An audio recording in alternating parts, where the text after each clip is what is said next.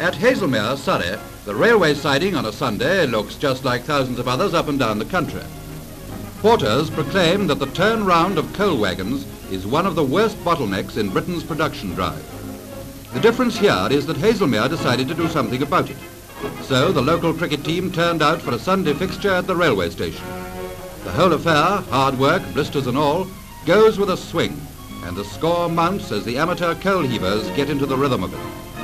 And when each fully loaded lorry moves off, well, it's as good as hitting a six.